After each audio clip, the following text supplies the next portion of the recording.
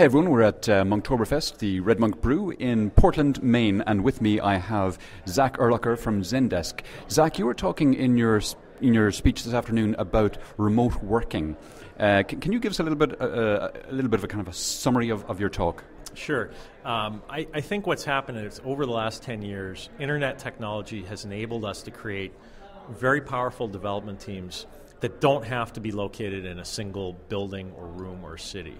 But if you have everyone in the same room together, don't they work better?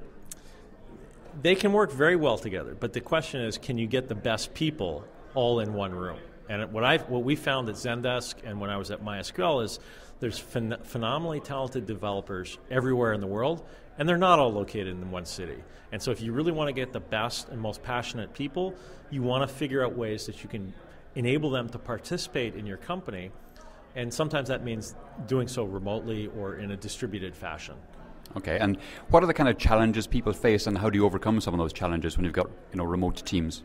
There's no shortage of challenges. Communications, time zones, all of this.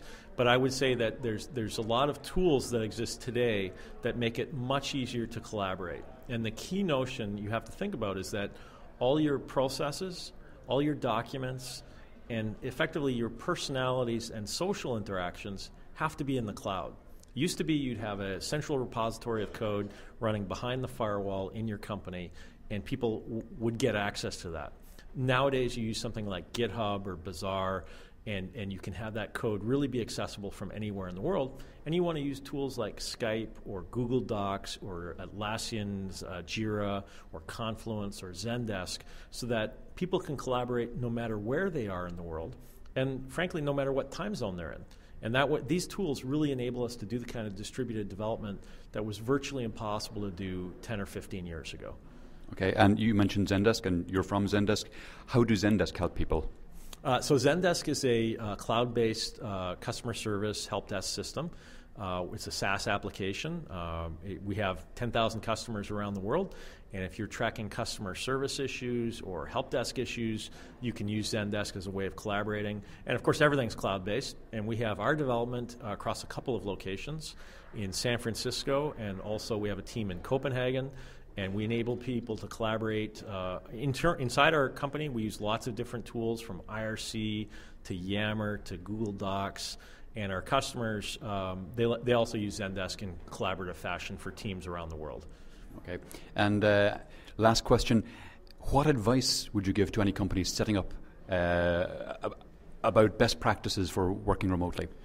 The key thing is you have to start from a perspective that you will be distributed, that everything is available regardless of location. And that has certain implications in the tools that you use, but it's also a mind shift. You have to think of not I have a headquarters and I have a couple people in other locations, but if you're a manager of developers or you're an executive, it means you have to put yourself out there and operate and do things taking into account the fact that people are distributed, and just have that mindset of collaboration and enabling people to participate.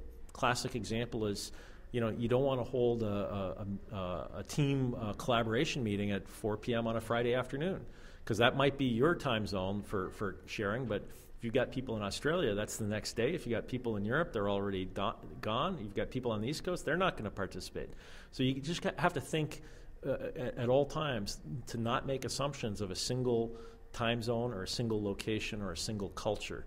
And if you take a few of those things into account, you look at some of these newer collaborative distributed tools, you can start getting phenomenal participation from people around the world. Super. Great. Zack, thanks a million. Okay, cheers. Cheers.